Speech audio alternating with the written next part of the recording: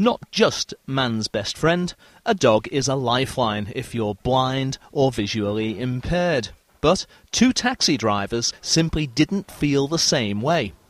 As a result, cab drivers Talib Hussain, aged 51, of Chevron Close, Marland, and Mohammed Idris, aged 37, of Bolton Road in Sudden, were prosecuted at Rochdale Magistrates Court.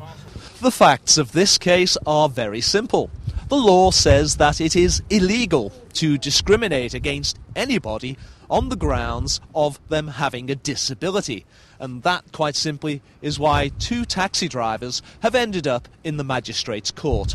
Down at Rochdale's Station Road taxi rank where it happened, this driver was surprised. I've been taxiing in Rochdale for 17 years. Yes. And it's never been an issue for hackney carriages to carry guide dogs. We take all sorts of dogs from vets and everything. Yeah. Rochdale Council has refused to reveal the reasons which the taxi drivers gave for refusing to take the guide dog in their cabs.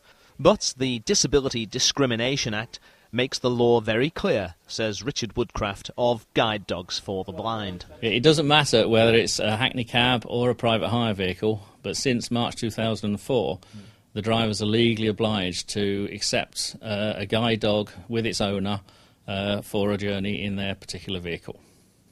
Rochdale Council says this is the first time they've brought a prosecution of this sort, but they say they're willing to do it again as required. Kevin Duffy for Channel M News.